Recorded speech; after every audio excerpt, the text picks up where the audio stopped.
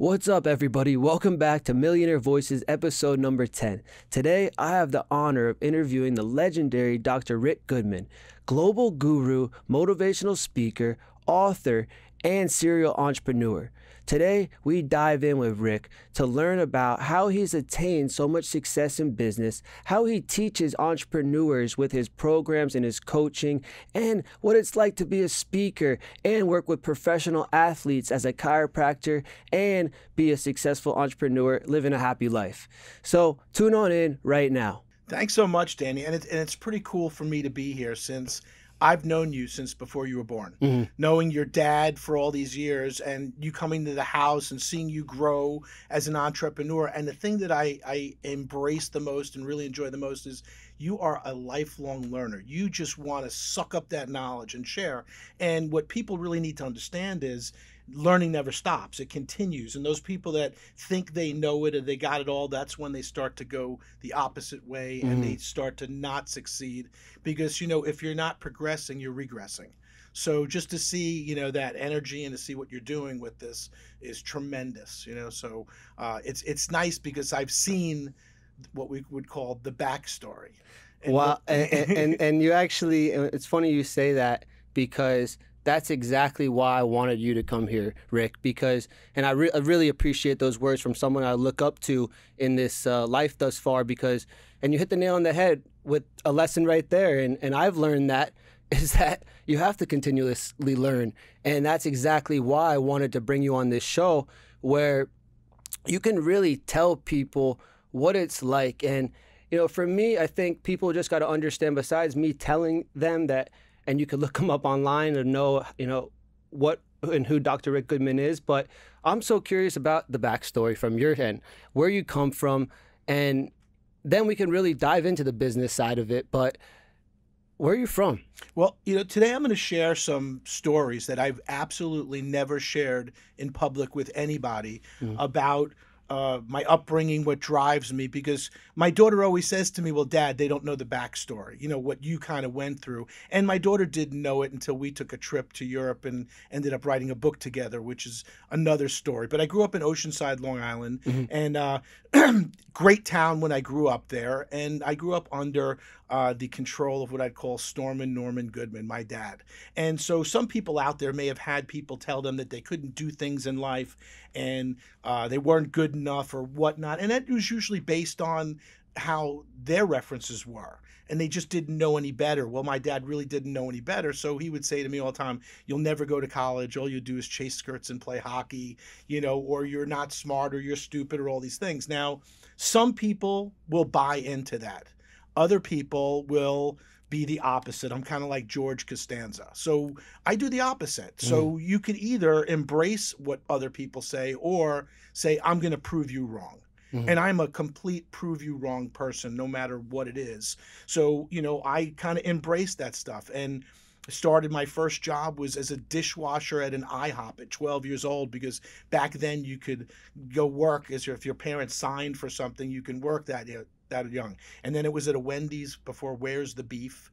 And then one summer I worked as a garbage man in the morning and a lifeguard in the afternoon, because it was a political thing. So if your parents knew somebody in the town or the county and you can get a job, well, I would literally get up in the morning at 6 and I'd get on the back of the garbage truck. And I remember my grandmother always said that that's when she was the most proud of me, because it wasn't beneath me to go and pick up someone's garbage, knowing that I eventually was going to be a doctor, because that was kind of my path. And it was just about doing the little things and recognizing that in life, everybody is important. And I always give the example, if that garbage man didn't come to your house for a week or a month, who would be the most important person in your life that time? It'd be that garbage man. So, I embrace everybody's job as being important and vital, because it really is, as you go along the route of life and you meet people and recognize that everybody contributes. Did you have those thoughts you said at an early age? You were already seeing having that type of compassion and understanding early on? Well, I guess I had that compassion understanding because my upbringing was more abusive, mentally, physically, emotionally, etc. And again, you can either embrace that or not. And I played hockey, so I was playing hockey and traveling around the world playing hockey. And, Oh, wow. And one day, I'll never forget, I was 12 years old, sitting on my bed, and I said, I don't want to play anymore. And my father came in, and my father had polio. So what happened was he was a baseball player. He was going to be a professional baseball player, and he was playing in the city championships in New York, and he was supposed to play in a tournament for the weekend in the city. And my grandparents said, no, we want you to, you're coming upstate New York where everybody would go on the weekends. Well, he went upstate New York, and he came back, and when he woke up Monday, he couldn't get out of bed. He had polio. The next day, they came out with the vaccine. So literally he couldn't move his legs. One leg was thinner than the other, and he lived his sports life through me. And he stood on the bed, and his fist was bigger than my face, and he said, you're going to play, you're going to like it, you're not going to quit. Goodmans don't quit. And I remember I kind of hated him for that, but it's a lesson that if you ask my children what a Goodman's not doing, they'll say quit. We don't give up, we don't can't. So you never know where those lessons will come. And that lesson even passed through in my time with the Rams, which I could tell you about later, which was another story. And again, it's being the authentic you, and we all have references. And the only way we can change our references is by changing our experience. And, just because your references when you grew up and people told you certain things, that doesn't mean it's true. I've even had my accountant tell me something the other day, and I had to look at it and say, well, those were his references, but that's not my journey.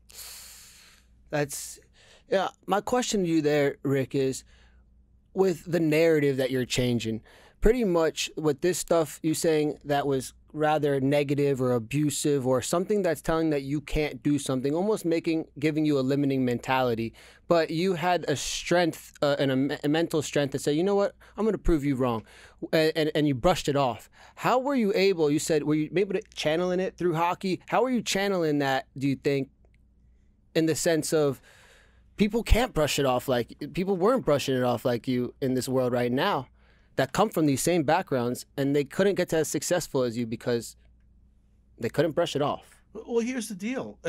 I look at someone and say, if they can do it, I can do it. And I decided I was playing hockey in the Spectrum in Philadelphia when I was 12 years old. I went headfirst into the boards, couldn't move my neck. I went home, and our family friend came over who was a chiropractor, adjusted me, and I said, that's what I'm going to do. I'm going to be a chiropractor. And it was pretty much as simple as that. That's so cool. When I saw Brian Tracy get up on stage in front of thousands of people at a success, program, I said, that's what I want to do. And Brian Tracy is the top testimonial on the back of my new book, The Solutions-Oriented Leader, and a good friend of mine now. So, you can really achieve anything that you want. And it's not what happens to you. It's what you do with it that makes the big difference, because we all go through hard times, through failures, through deaths. I've been through every single one of those things. And, it's not what happens to you. It's what you do with it, and how you look at it. And that's why I wrote The Solutions-Oriented Leader, because anybody could pick out the problems, my children, anybody. But you don't get paid for picking out problems. You get paid for solutions and getting up there and looking down and seeing what we can do to help other people. And that's really kind of what it boils down to, and getting out of yourself, And that's gold right there, because it allows the person to really just live the best life. That's what you're going for, right? Right. It's not predetermined. I remember after my wife passed away, she had cancer for 8 out of the 10 years we were married. And, the year after that, I always look at my horoscope from the New York Times on my birthday. That's the only day. Wow. And this horoscope is in my book, because it basically said that everything in life is up to you. It's your choice. What is it you want to do with your life? Get up and do it, and get started today. And it spoke to me as it should speak to everybody, because it really is a choice. And, once you're done with college and school, your parents aren't there to tell you what to do. You get to choose it. Now, if you allow other people to influence you, well, then that's your own situation. Yeah. I really respect that, because, look, I try to take the approach for people who can't just brush it off like you, and tell them, listen, stop beating yourself up, because it's not serving you. Look, do what Dr. Rick Goodman did. he brushed it off. He just told you about 8 things that were pretty big things that are, I would say, very, dark and or considered heavy in life.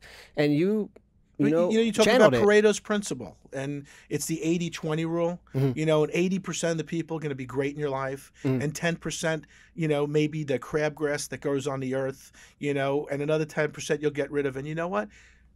When you get rid of them, the another 10% is going to come in. And here's what happens. If I had 100 patients come in a day, Okay. and 99 said, you are the best, and one said, you're the worst doctor I've ever been to, you hurt me, I used to focus on that one person instead of the 99 people that said something good. Isn't it crazy? Yeah, and that person could have won the lottery and they would complain about paying taxes. You know, someone licked all the red off their candy cane kind of thing, Wow. So they'll never be happy. They're always focusing on doom and gloom. And we know people like that have the perpetual clouds over their head. You take pride in seeing why they were unhappy, but 99 people are happy, you're doing something right. Right. And the thing is, focus on what you can do and the people you can help. Your tribe. It's not everybody. Yeah. I'm not everybody's cup of tea. Yep. I can't help everybody, but there's people that I specialize in working with leaders and CEOs and entrepreneurs that want to grow big businesses because I've done all those. So that's the lane that I stay in. I know what my strengths are and I focus on them. And then what I do is I put a team together that can do all the things I can't do. So, I always say, my kids will say, well, Dad, don't be that guy. And I say, no, I want to be that guy. And that guy is the person who's top of mind, the person who is the go-to person. So, if someone says, I'm flying down to Florida or Miami, and they'll say, oh, call Rick Goodman. He knows this. And if that person calls me, if I can help them, great. If not, I'm calling 5 of my friends and they're going to be able to help and access. Because it's about transforming your thinking, optimizing your assets, and accelerating your connectivity. We got to think differently, and we have to think, what are our assets? Our assets are the technology we know, our friends, people, our associates. These are all assets to us. And then we have to accelerate our connectivity. We've got to accelerate how much we engage with people and the speed at which we do business, because people want things done quickly. How would you say, I guess speeding it up, I usually like to hear every part of the life, but because you brought it up, how do you address that when it comes down to you're looking at what you need? Meaning, for example, you said technology. Like, how do you address which technology you need? Like, when you say we have access to these things, how does someone attack those things? They might know what to do, but how to do it. Well, I don't think you have to know the how all the time. True. And again, that's about putting a team together. I just had a conversation with a big construction company, and the CEO called me up, and she was just distressed about so many things. And I said, listen, the first thing you have to do is slow down to speed up. We eat the elephant one bite at a time. So let's look at what is the first issue that we have to attack. And the first issue is organization of the website.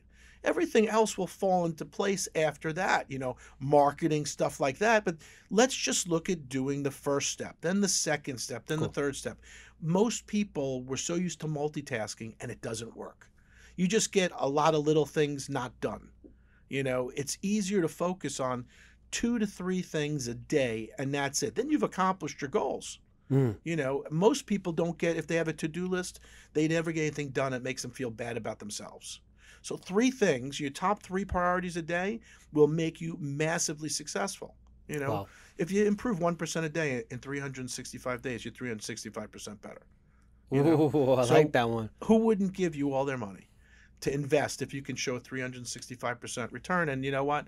If you do something each day, something to improve yourself, something little, it doesn't have to be big, you're going to break it down and start to see that you've achieved your goals. So you would say you're a big believer in consistency.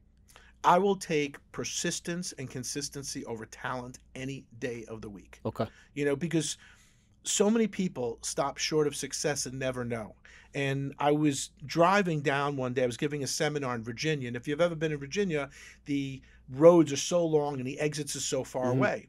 And I got a phone call from a friend of mine from high school that my best friend and his dad's best friend went out on a boat on Jones Beach Inlet in Long Island, and the wave hit the side of the boat, and my best friend and his dad's best friend went over the side of the boat and drowned. Well, as he told me this story, I was so shocked because I'd seen him a week before. I thought that was my exit, and I got off the exit. Well, I started to turn around, realizing I got off the wrong exit, and I drove back in the other direction 45 minutes, and then I realized I was going the wrong way again. I turned around, and I went all the way back, and what I recognized, I stopped 100 yards short of my exit. But it took me all the way out. But I thought of it as a metaphor that how many of us stop just short of success, and we don't know because we quit, we gave up. We weren't consistent. We didn't move forward. It's no different than down here in Florida. I see people when the rain, we have torrential rains, and they pull the side of the road. I keep going because you know what? 100 yards later, it may not be raining because down here, it could rain on one side of the road, not the other. But again, it's that metaphor that you got to keep moving forward because what other choice do you have? What other choice do you have? Really, what other choice do you have? And it's funny you say that. It resonates with me, so I appreciate it. Is I was someone who chose to, I'm going to sit down and not go forward. And I'll be the first one to admit, it does not help you. It would only make you not enjoy life and what it has to bring. The life is a journey, and you got to keep going forward no matter what. It leads me to knowing about more of your journey, Rick. If I really want to understand. I know you became a big-time chiropractor, then you got into the professional leagues with it. I'm curious about that journey when you became a chiropractor after your first adjustment when you wanted to become one. Well, it's kind of interesting because when I went to chiropractic school, I went to Logan in St. Louis. But before I even went there, I went to a convention with my cousin. I worked in my cousin's office because I want to learn the business because most people don't know the business and they don't teach you business. They teach you how to treat patients. So I worked in his office in Queens, and we went to this college called Life College, and they had this DE convention, which was all about business and making money, and people there actually thought I was a doctor at that point. And I was actually kind of knowing how to adjust people even before I went to school. That's cool. And when I went to school, as everybody was just learning and wanting to get A's, I recognized that the most important thing was how to run a business.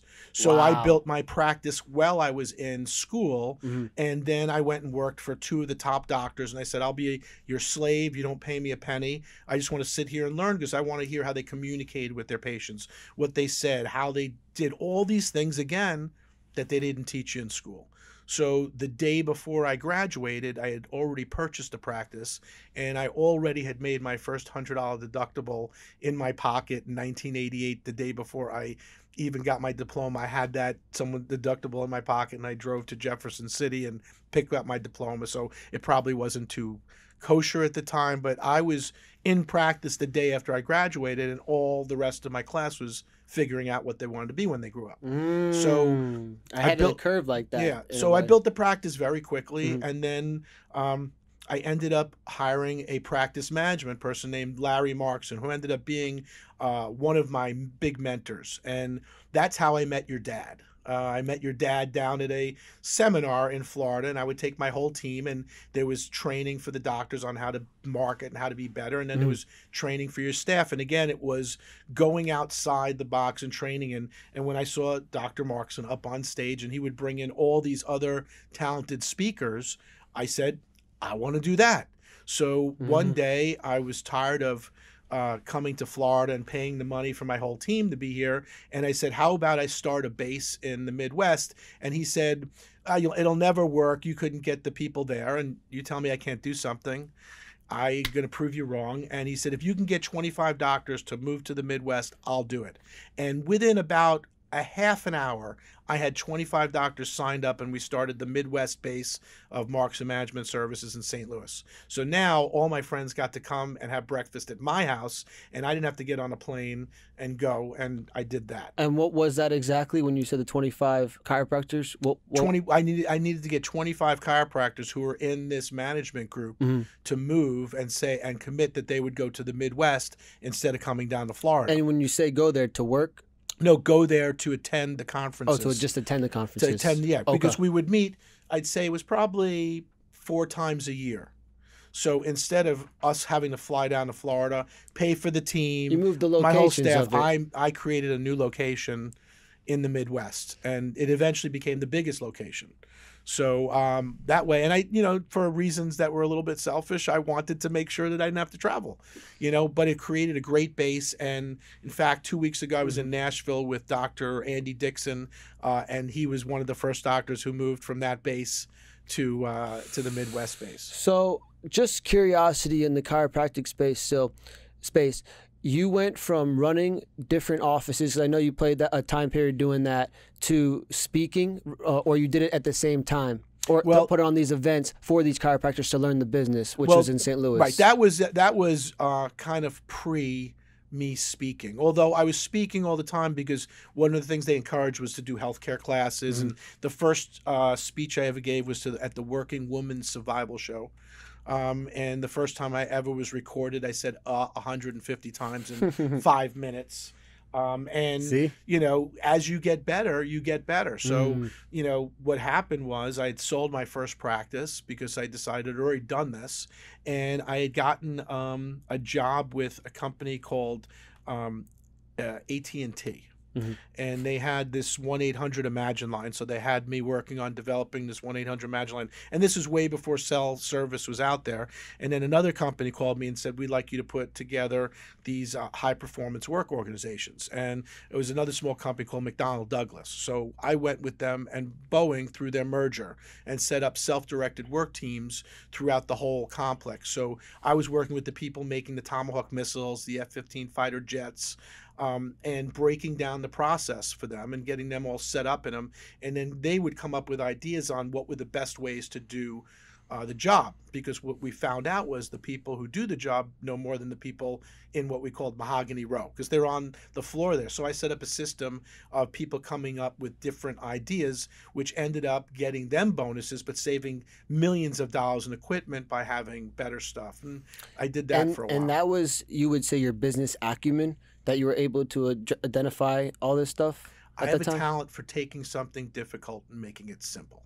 Mm. And I just can see that and see the structure and know what goes on. And it's because of, I always say there's 3 stages. And the first stage, and stage 1 is, you're throwing things at a problem, or you're butting heads and stuff. Stage 2 is you're trying to figure out what to do. And stage 3, you're in the helicopter. And when you're in a helicopter, you could see down. So, for example, when they had the earthquake in Haiti, the first thing they did was everybody sent food to Haiti and all this.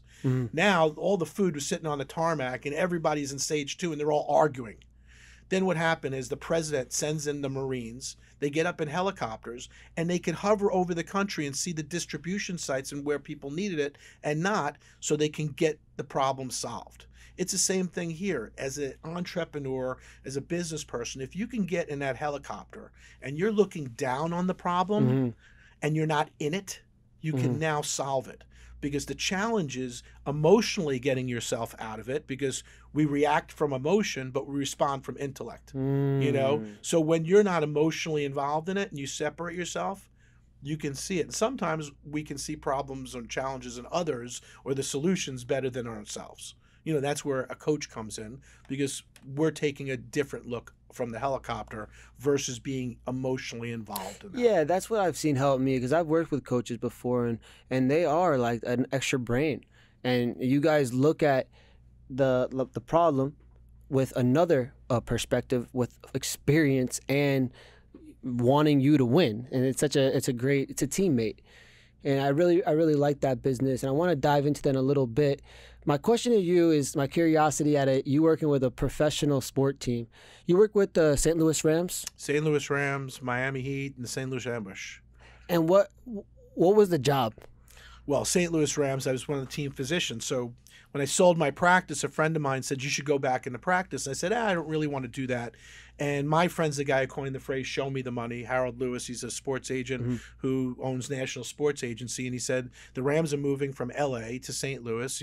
I can get you, the whole bunch of people, patients, all this. And my parents told me the same thing, but they didn't send anybody. But this is Harold.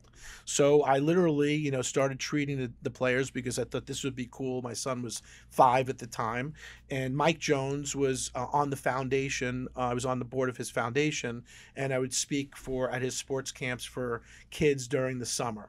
And Mike was a player who started out and went to Mizzou, the University of Missouri, so he was kind of a local favorite. And then he ended up going and playing for the Pittsburgh Steelers, and he was one of the best running backs at Mizzou. And they made him a linebacker, special teams, and he came over, and we bonded and became good friends through the foundation.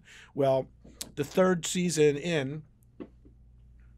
You're good. We're good. Oh. So the third season in, they went through a whole bunch of different coaches, and things, weren't happening. And then they brought over Dick Vermeil. And Dick Vermeil was a transformational leader. And a transformational leader is someone who takes their vision, gives their people the tools, and supports their vision so they can accomplish their goals and objectives. Mm. And he was that kind of guy. He would embrace people. He'd invite people over to his house for spaghetti dinners, and he had his own winery and stuff, and he would cry all the time. Everybody loved him. So they knew you can't sell what you don't own, and he loved these people. Well, Mike came in, and we had gotten this new quarterback. His name was Trent Green, and he was supposed to bring us to the promised land. Mm-hmm. And the third game of the preseason, Trent Green went down with a season-ending knee injury. And Mike Jones came in my office, and the players would all come to my office around 6:30. And my son, Rams Park was about 10 minutes away, and my son would be in the office so he could see all the players. And he came in the room with Mike, and Mike said, Doc, we're done. We're gonna have another losing season, and they literally won the first 4 games when they moved from LA to St. Louis, and then lost every single game. They were the worst team in the 90s. Mm. People forget this. Well, he came in, he said, we're done, we're gonna lose and everything. And I snapped, because you could take the New Yorker out of New York, but you can't take New York out of the New Yorker. And I looked right at him and I said, if you can't, then you must. If you must, then you will. And he's like, what? And I said, I cannot have negative things in my office. This is a place of healing. I've got real patients here. So you need to make a decision. If you're not going to be positive, then you can't be a patient in my office anymore. And I walked out. And my son looked at me and said, Dad, are you crazy? He could kill you. He's a giant. And I said, Alex, I do a job. I treat players. He has a job. He's a football player. But we both put our pants on the same leg. Yep. We both put our pants on one leg at a time. We're both the same type of people. And if you don't speak your truth, it's not going to happen. Well, fast forward, they get this guy named Kurt Warner. And Kurt Warner came off the shelves of stocking groceries, and the reality was not one coach wanted him, except Dick Vermeil had this feeling, had this sixth sense. And I always call it's like your gyroscope. It's when you went and took that multiple choice test and you went back and changed the answer, you always change it from the right one to the wrong one. Mm-hmm. And then you beat yourself up because you didn't trust your gut. Your gyroscope, it tells you. And when you start to learn it, you get it. Well, his gut was that Kurt Warner was going to take them to the promised land. He had a fast release. Well, the rest was history. All of a sudden, we became the greatest show on turf. Well, there was 6 seconds left in the Super Bowl, and the Tennessee Titans were coming down. They were getting ready to score a touchdown. They would have won the game.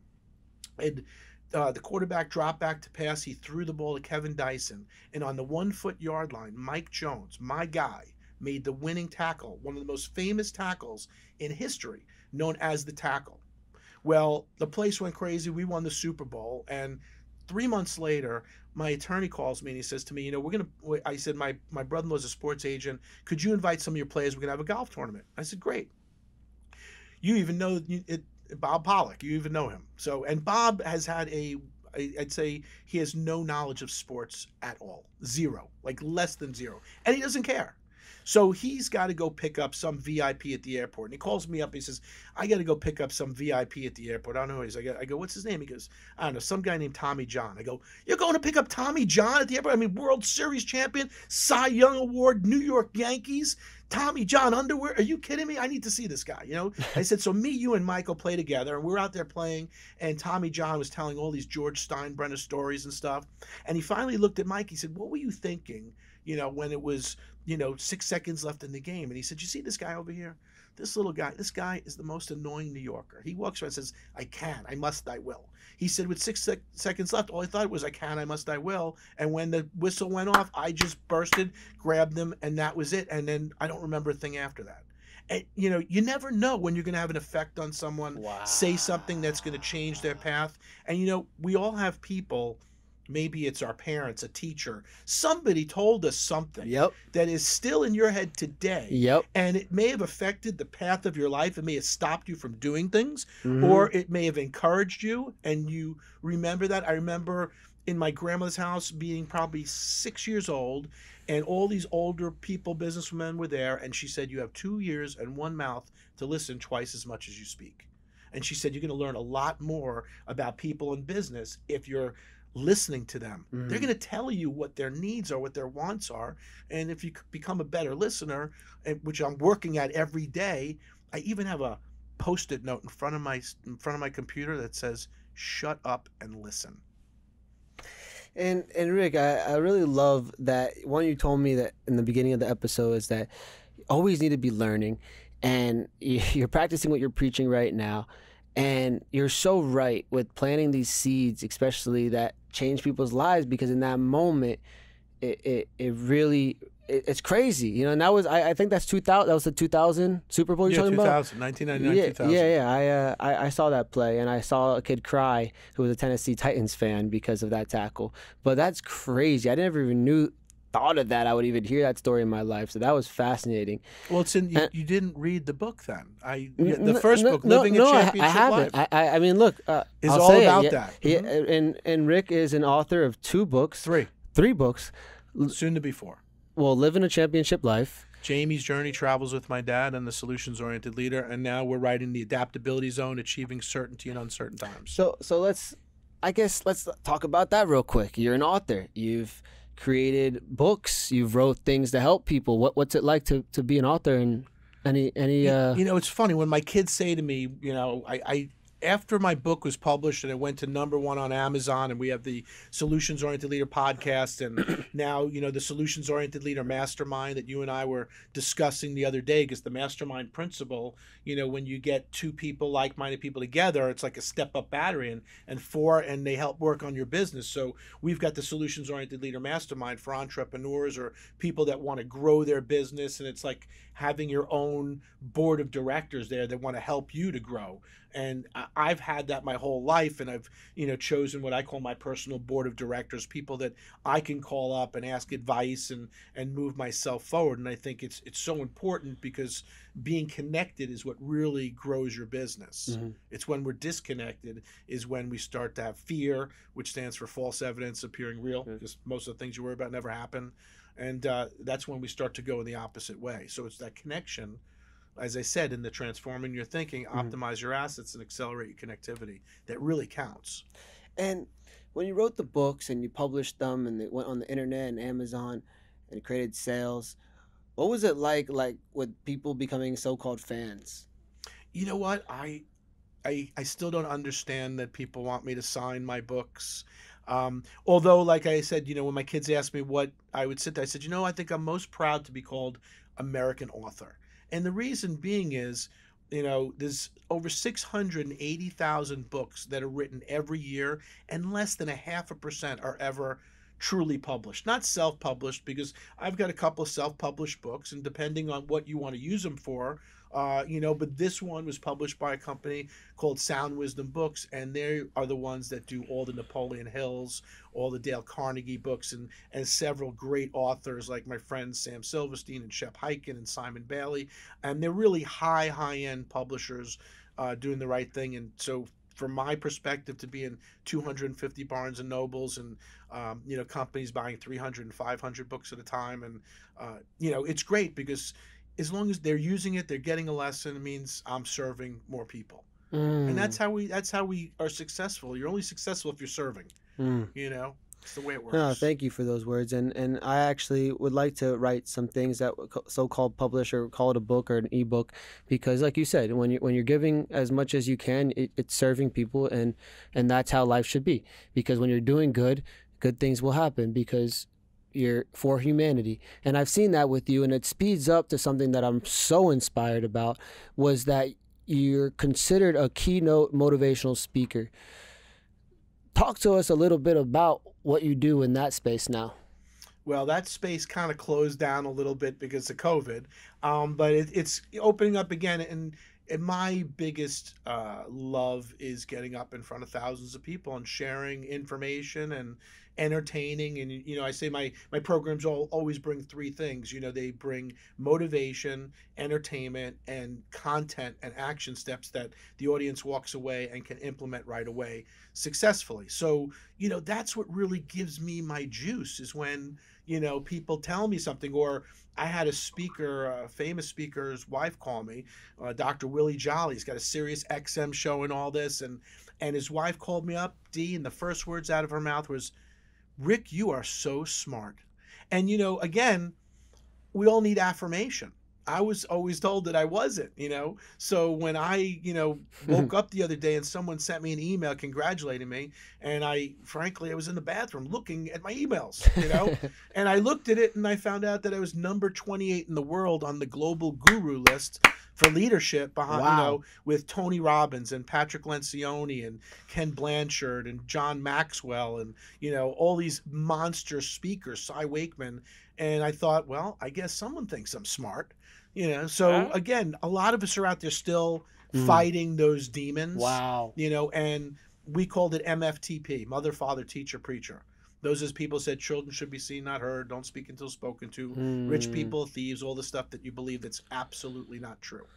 So you've got to change your references. And the only way you do is by learning, by watching podcasts like this, by connecting with other people that are growing and learning. And, that comes to sometimes releasing people. Releasing friends along the way that don't serve you or don't serve, the purpose that you're on, or going to sit there and tell you that you can't do it. Because, where we say the top 5 people you spend the most time with is where you're going to end up with your money, with where you live, with the type of, living you want to have. And again, it goes back to choice. It's really a choice. It's not what's happened to you. It's what you do with it that makes the difference. And so, how many countries have you spoken at? How many businesses have you worked at? I'm curious. I've done over 1,000 programs in all 50 states, and I've spoken in 26 countries now. And what's it like an event? How many hours? What's going on? I heard the general, and I'm just wondering how the detail works. Like, is it an auditorium? Well, there's a lot of preparation that goes in. As soon as I start, I had a big city in the United States contact me today about coming out and speaking live. So the first thing is doing my homework. So I go in, I Google, I find out deep. I want to know more about that client than they know about themselves. Because what you find out in some of these big companies is most people don't know what the company vision is, the mission, and the companies that really do well, everybody does. So, there's a model that I can see right away, and then it goes into personalization. So I have a pre-programmed questionnaire so I can personalize it. I want to make sure to maybe, if it's depending on the type of meeting, to integrate stories about the people in the meeting. Before I'll do that, I'll do a video, pre-conference video to get people excited about what we'll be talking about and get the participation up. And then when you get there, a lot of it's about the sound team. I'm the big fan of the sound team because they make you sound good or bad. And frankly, there's a lot of speakers out there that are prima donnas, and they want the water at a certain temperature and all that. I'm not that guy. I'm the guy who is the garbage man on the back of the truck. So I know that everybody's important, and the most important people are the people behind the soundboard. And I go right over to them and make friends with them, and I bring them, bring them a gift certificate for something, anything that I can do, to ingratiate and know that I'm on their side, and I'm going to make their life easy. So I bring a lot of my own equipment. I'll have everything that's ever gone wrong at a conference, I have in my bag corrections for. So whether it's different chords, whether it's my own, I bring my own mic that'll plug into their system. I bring in my own pointers and everything that could possibly be needed because most people don't do it. And they instantaneously like you. And then it's about getting on stage and delivering. And really, if you've done your homework, you'll know the company and they'll feel like you really know them. And then it's just about having fun. Because the easy part is giving the speech. Okay. The hard part is getting the speech. And that's really what it's all about. Same thing, the easy part is, enjoying some of the fun and signing those autographs, but the hard part is writing the book, putting the time in, because that's the backstory. And when my daughter, said to me, I said, she said, you get paid tens of thousands of dollars to give an hour speech. It's crazy what people pay you. And I said, I'm going to show you something. And I pulled out a stack of 650 speeches that I did in every city in this country, big and small towns that you've never heard of, for $250 for the whole entire day and a $40 a day per diem for food every single day. And I speak for almost 8 hours and I go to the next city. And I remember driving through Jonesboro, Arkansas, and all I thought to myself was I was in AAA ball. You know, I was in the minor leagues right now, and I was doing what I needed to do. I was going to play all those small towns until I could get into the major leagues and speak in front of thousands of people. And that's what it goes into. You got to put the wood in to get the fire out. Oof. Nobody just got on stage and was amazing. Yeah. You know, it doesn't happen like that. It doesn't. And that's where the backstory comes in. So when people see, oh, you've got all these things, and my daughter recognizes now because they have to put in the hard work too to get to where they're going. So it's the same for everybody. You know, the person, if you're going to work a 40-hour week, you can't expect to be a millionaire. It's actually, I never actually asked that question, but like, you know, from what you just said is so accurate, you know, and I've had all those experiences that you're saying. Is what's it like to have the millions that you've dreamed about and you work so hard for? And we know that money doesn't make you happy. What's it like when you actually attain the goals? I can tell you that I always say money doesn't buy happiness. It just gives you choices. Okay. I've had it. My ex-wife took it all away from me. I got it again. But you know what? It's just, it's dead people on pieces of paper. It doesn't fulfill you. It doesn't make you better. No matter what kind of money I had, I'm not going to have a better meal. You know, all those things. And it really goes to priorities. True. You know, what is your definition of success? You know, I always heard the definition of success was, you know, the attainment of a worthy goal or ideal was, you know, the journey. So how am I? I'm like any entrepreneur. When we complete something, there is a depression that hits because you did it, you achieved your goal, and then you go into now what? So real entrepreneurs, when you look at their journey, they get charged by starting that next project, by doing that next thing. So when I kind of complete something, is that sense of, oh, what now? Unless I'm speaking or something else, I'm doing my podcast, but those are regular things. It's like, what's that thing that's going to give me that juice I had when I was 20 years old, that fire in my belly, you know? And most people coast and let that burn out, and then they regress. But I like to, what's going to do that and what's doing it now. One is you being, you know, where I'm at, you know, in the building and helping you. And I've proposed to you a couple of real exciting ideas. And now we're also starting a magazine called the Thought Leaders Journal. So I'm going to have, you know, tons of my friends from around the world are contributing editors. So, you know, people are going to be able to get a taste of everything because my friends are wide. They don't just they're not in leadership where I am. They may be in tech. They may be in finance or real estate. They're all across the board in customer service and branding. So, you know, I want to have a magazine that is for people that want that knowledge and they want to see the top people and get that how-to in one place. So I'm real excited about that. And that's great stuff. And it reminds me of a question I'd like to ask you is, you're someone who's highly connected. You know a lot of people. You've maintained a great reputation because you have great character. My question to you is, what's your take on relationships in life and business? You know, well, first of all, if you give to get, you're even. Give to get, you're even. You give expecting nothing in return, you're ahead of the game. So, you know, one is my brain works like that. So if you say, you know, do you know something here? My brain is going to go, who do I know there? Or if you name, I'm going to Ruidoso, New Mexico. I'm going to go, oh, you got to go past the statue. The horse is there, and there's this restaurant here called this. And it's just how it works. I got a phone call from the president of Heineken in St. Martin, and he left me a message saying I could put two people together that may live next door to each other, and you're going to find out that their aunt's sister knows this, and you're going to have like 5 degrees of separation before they even know it. And it's how my brain works. It's connections. It's because I first want to think, how can I hook this person up and help them? How can I put two people together? You know, what can I do to serve? And it's just the way it works for me in my brain. And connecting people that can help them out first. Because my friend Bruce Turkel wrote a great book called All About Them. And that's what it really is. You know, who's the most important person in the world to anybody is themselves. So if I focus on you, you like me. If I focus on me, you know. So and it's not easy when you achieve things too to not want to share with people. And you know, it's interesting because I had a phone call right before we started, and that's an individual who is a very high attaining superstar woman in business and makes a lot of money, but she finds herself not being able to have normal conversations about the things she's doing and attaining for other people, thinking that it may be stuck up or bragging or whatever, when that's just the realm of people that she's in. You know, it's when I get together with my speaker friends at a conference once who were sitting down and said, "What are you doing?" He's, "Oh, I just got back from Singapore. Oh, I was in New Zealand last week and I just did this."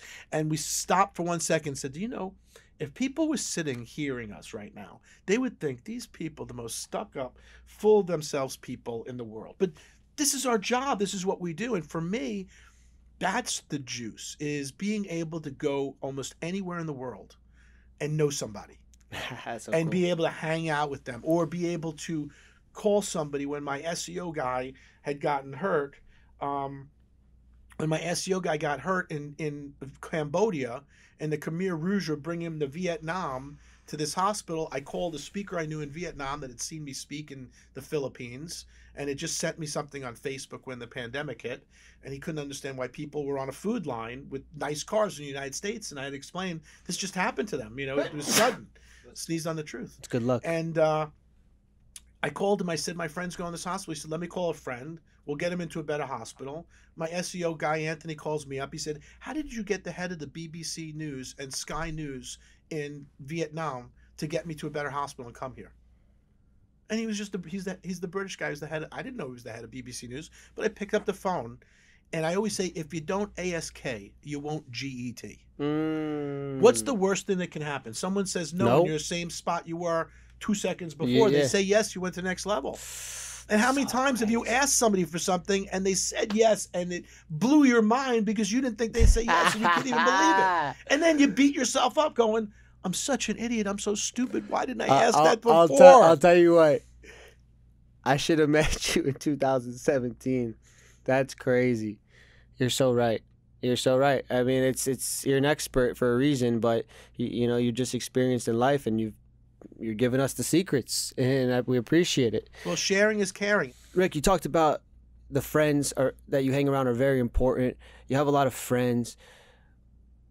Your circle, what do you consider the recipe for how you should be interacting with people as you're trying to reach your goals and you're maintaining friendships in life?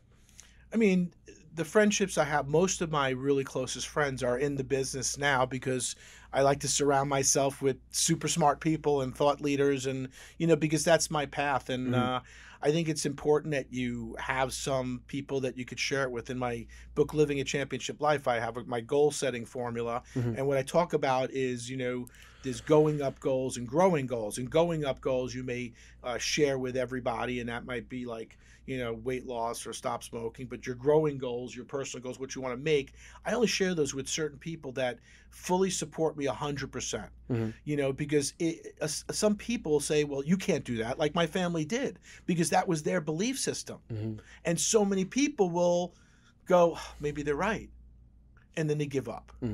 So I only share my goals with people that fully support me, that are going to be my cheerleaders, that you can do it, you can make it happen, because you need that support. You know, you need that, you know, on your journey, because as an entrepreneur, it's not easy. You're going to fail. You know, you're running your own business. Somebody's not giving you money as a salary, which makes you comfortable. You're uncomfortable.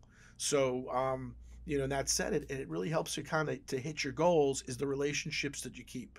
You know, and that's why, you know, having a coach is so important, having the support system of people who get you. You know, and, you know, that's why I like to go to my speakers conferences, because I get together with 4,000 people that are as crazy as I am. We all get each other.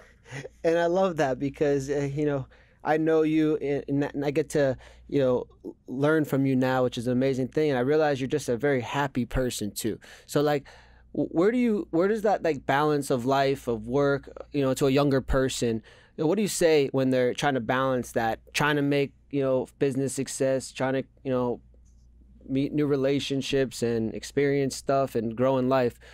What's your take on balance and organizing that type in life?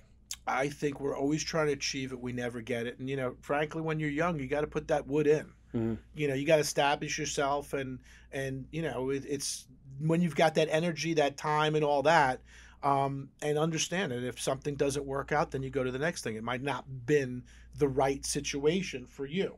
That's really what it boils down to. It's not that you didn't work. Maybe it was that wrong thing. It was a wrong fit. A lot of times I'll go into a company and I'll move people around because I always think it's better to make the save than to go and find a new person. Because a new person is going to have to be trained. Someone's going to have to train them. It costs you money. They may not work out, etc. But sometimes you could move somebody lateral and all of a sudden it matches their personality. Because I hire people based on their personality styles, not their talent. They've got to all be talented. But I know that certain positions have certain personality styles, and I need to make sure because, one, I don't want to mess up the chemistry of an existing team. But more important, that person, based on their personality style, may not work well in that job. Yeah. You're not going to put me in a job or a position ever that is so analytical and detailed because I'm a creative, expressive driver. That's my personality style. I set up checklists and all that for the details because it's not something that I'm good at. I leave the details to the other people. Mm-hmm. And it goes back to the highest and best use. What are your strengths? What are your talents? And focus on that, and then surround yourself with people that fill your void of the talents you don't have to help you get to where you need to go. One question about life is that purpose. Do you have that defined for you?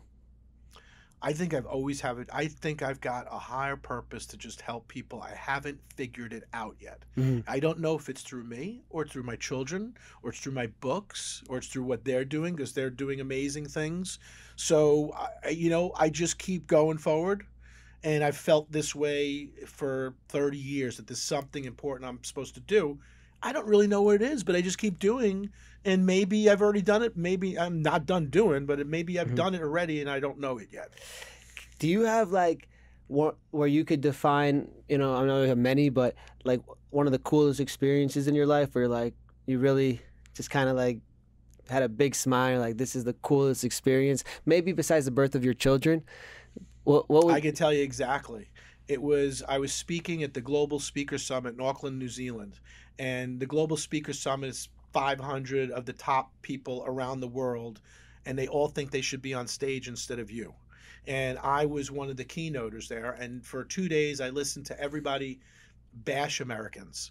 And I didn't want to be the ugly American in another country either. So I was just sitting there taking notes. And one guy, he got up there and talked about how he made money in the middle of the night and everything. And he was kind of pompous. And then there was another guy who got up, and his name was Frederick Harron. And he's an unbelievable speaker. He's coached thousands of speakers around the world. Super talented guy. And he said, well, what would happen if you were on stage and something happened to a celebrity? Let's say Michelle Obama. When Michelle Obama was elected Prime Minister of the United States, what would have happened if something happened to her? Well, I'm writing this stuff down because this is great material. So I got up on stage, and my program was about sharing the pie because the process, the thought process based by this guy, Cavett Robert, who started the National Speaker Association, was make the pie bigger so everybody could eat from the pie.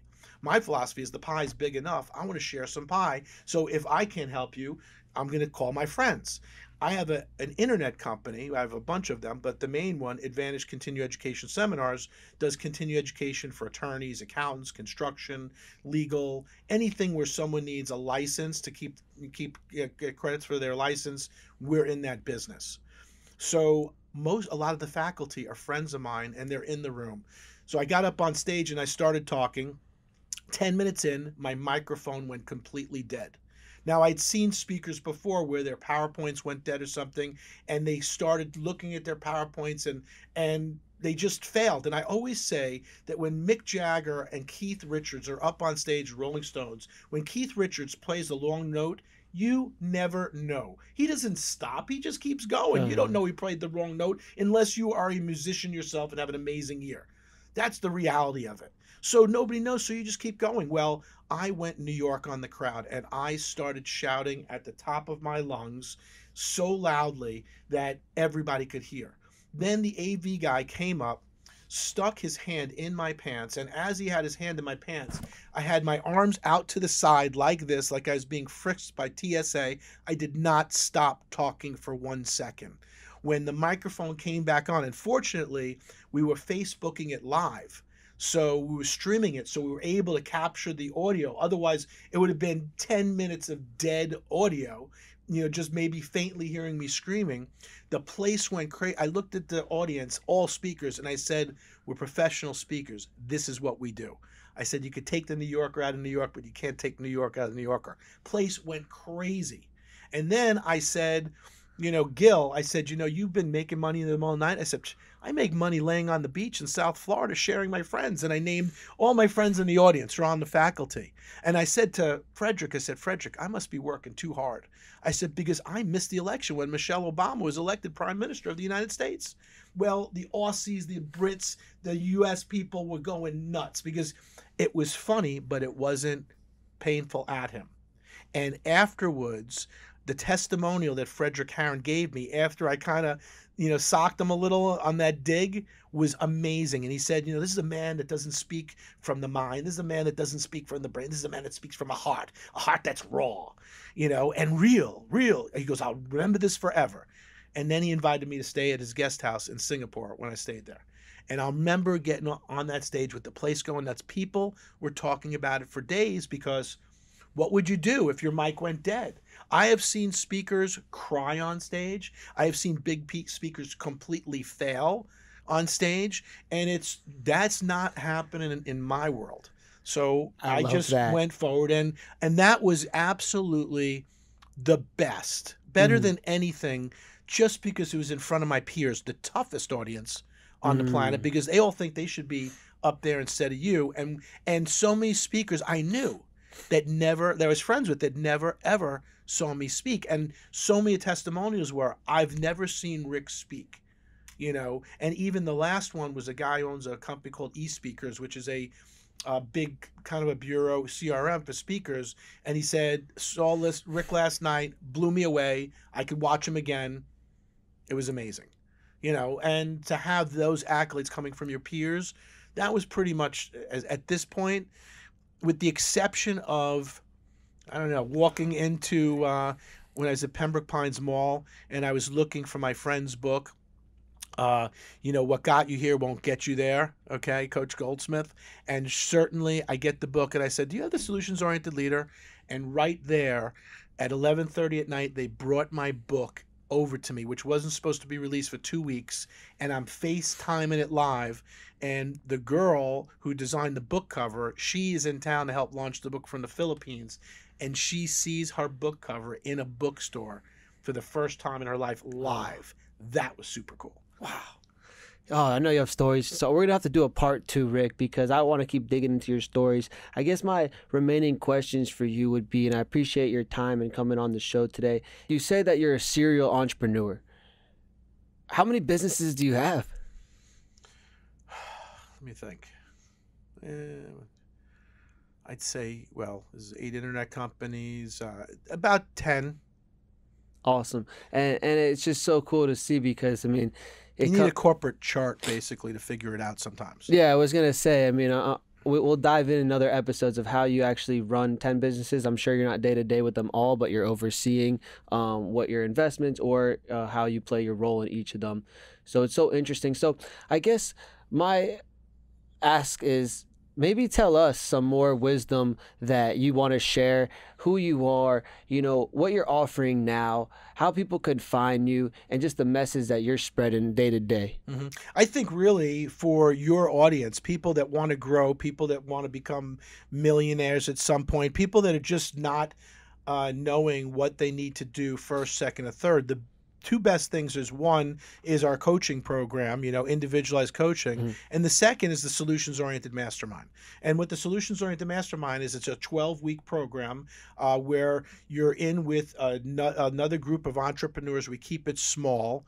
And what everybody does is we help them to work on their business goals. And what you end up happening is you end up forming your own personal board of directors in this group, because the total group goal of the group is to help you to get where you want to go faster. And I like to have diverse groups. So there's people from all different types of businesses, because they have a different perspective than people that are solely in your business and have only one way of looking at a problem. Remember, we want everybody getting up in the helicopter. And we found that those mastermind groups, and I've been a part of mastermind groups for years, just help people to, one, generate an awesome return on their investment, but more importantly, not have to go and suffer some of the mistakes and failures that they would have doing it on their own. And that's what I always say, my organization, when I'm at the Speakers Association, it's like getting a 2-year college education in 6 months. That's why I advocate listening to audios and videos. Almost everything I've ever learned has been sitting in my car, because you spend so much time in your car. And I used to say to my mother, if I knew my schoolwork like I knew my music, I'd be a straight A student. Now I listen to all that stuff because you know all the words of your favorite songs and all that, but you can't remember who the king of Mesopotamia was, as if it makes a difference in your life. But now I know my schoolwork, so to speak, like I know my music, because I'm hearing it over and over again. I do my affirmation every morning that I've been doing for 30 years. I do it on stage. Which one is that? I'm a healthy, vital, active, happy, and successful human being. I affirm today that all tissues and organs in my body are functioning perfectly, and that's the way it's supposed to be. I'm more relaxed than before because I choose peaceful, loving thoughts and release my fears, worries, and anxieties. Tension is gone because I'm creating an atmosphere of ease and confidence. My mind is uncluttered because I set specific goals and plan action steps for their accomplishment. I feel better now. Nature uses the food that I eat, the air that I breathe, the water that I drink, and the rest that I get to rebuild, repair, and revitalize me for the future. Radiant energy flows through me. I also affirm today money is plentiful and an abundant supply, and this money flows freely and constantly into my life as I render loving service to all mankind. Amen. That's what I say. Wow. And, what do you say? Well, it's going to be one of those days. And then at the end of the day, because you had a mom or grandma that said bad things happen in threes, and your brain was going on the road to make you right, and you go, soup, I knew it was going to be one of those days. Like, what'd you get for being right? So it's where you focus. Yep. It's when you buy a new car and suddenly you see everybody on the roads driving the same car. You never noticed before. Your brain's going on search to make you right and go, hey, that was a smart move. So would you say that's, the popular word I bring up on these episodes is manifestation? Oh, attraction. Law of attraction. Completely. And, some of my friends make fun of me, but I call them welcome to my life moments. And when I see my kids having them do the same thing, I say, this is a welcome to your life moment. That happens to me all the time, where all of a sudden I meet somebody and boom. It's like, this happens all the time to me, I got a call from the head of the city planner from Paulson, Montana, to see if I would come out there. 10 minutes, that's why I was a little bit late on the phone call. And he said, I said, you got a 305 area code? He said, I'm moving from here to Paulson, Montana. Would you like to have breakfast at Lulu's this Saturday in Coral Gables? Welcome to my life.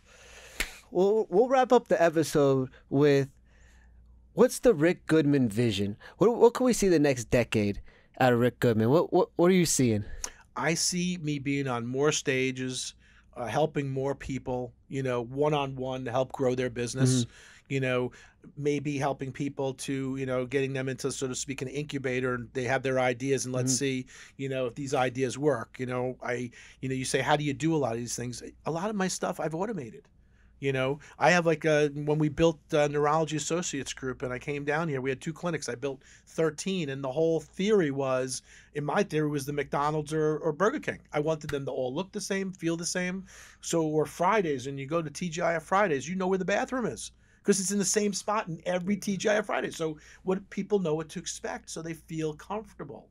So that's how we set up the clinics, the same way, as they all looked, smelled, same colors, all that theme. And it's the same for your business. It goes back to branding, so that people don't get a mixed message, that they know this is the problem that you solve, because people pay, they want 4 things. They want pain relief, they want solutions, results, and they want to know how long it's going to take. You know, that's really what it comes down to. Well, you want to say any parting words to the audience? I guess the only parting words is, you know, if you'd like to connect, you can connect with me, Rick at rickgoodman.com. Or, you know, if you're interested in the solutions-oriented mastermind, just go to solutionsorientedmastermind.com, you know, sign up, register, ask a question.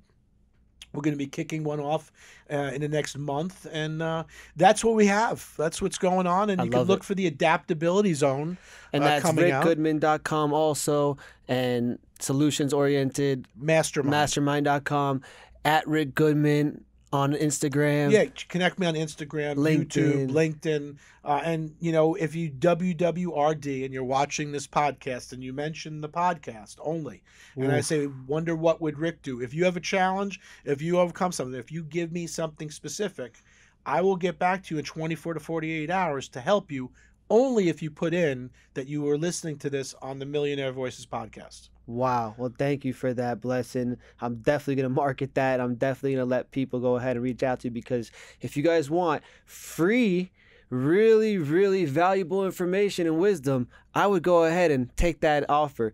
So thanks so much, Rick. I really appreciate you coming on this show, man. It was an honor. It really, I want to have a part 2 because I want to keep talking and asking you stories, but I'm looking forward to the future. I'm looking forward to working with you. I'm looking forward to seeing how you're going to help the world, and I know you're going to do it. So let's just take it to the top, is which my mantra is. Sounds good. And we'll talk soon. I always say keep making it happen. Keep making it happen. There you go.